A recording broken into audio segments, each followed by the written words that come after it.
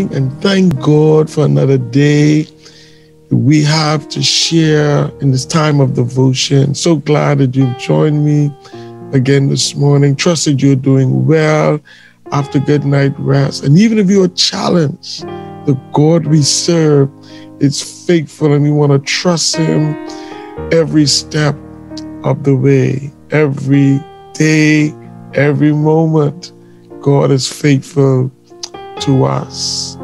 We're going to talk today about Moses' final instructions, final blessings on the children of Israel.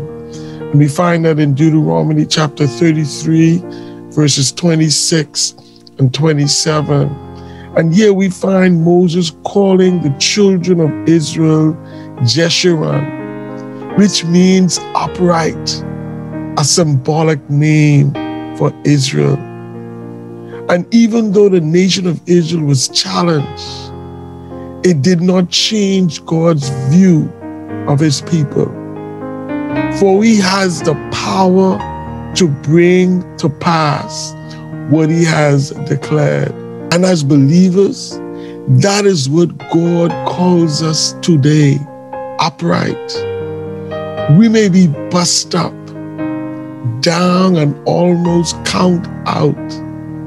We may be messed up, and at times we want to give up, but God still calls us upright, Jeshurun.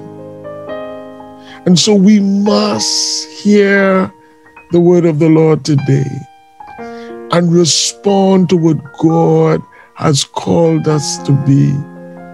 And no matter what the case is, what the situation is, if we respond to God, he will do what only he can do. Deuteronomy 33:26 reads, "There is none like God, O Jeshurun, who rides through the heavens to your help, through the skies in his majesty." The eternal God is your dwelling place, and underneath are the everlasting arm. And he thrust out the enemies before you and said, "Destroy." The word of God to the people of God.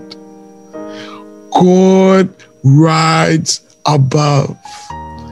Our God, Elohim, Jehovah, he rides above the enemy.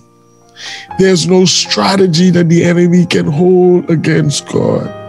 Cannot figure him out. There was a time he was in the grave for 3 days and the enemy thought it was over.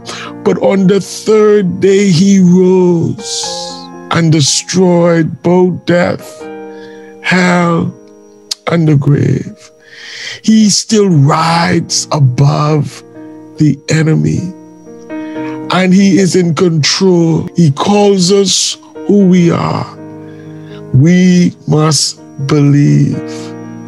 The eternal God, he cannot die, will not die. All the other gods are idols.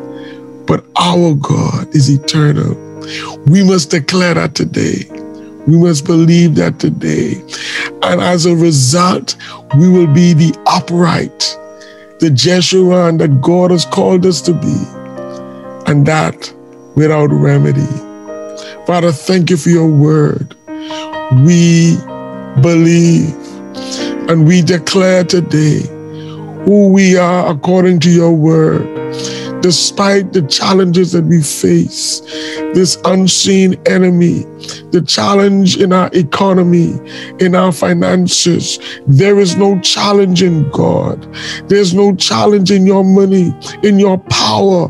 You are still the true and the everlasting God. You are eternal. And underneath are the everlasting arms. Everything we need, you have already supplied. And we give you thanks that we will believe today. We will trust you today. Thank you for your power to forgive us, to cleanse us, to wash us as we confess. We pray for those who lead the nations, including our Prime Minister and all of Parliament. Touch. We pray even now for those who lead in the medical profession. those who lead in law enforcement, yes, those who lead in service industry. We bless the people of God today.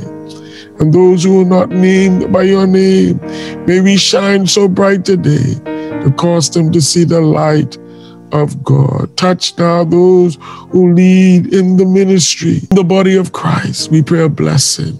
Thank you for the families everywhere. We pray for peace in Jerusalem.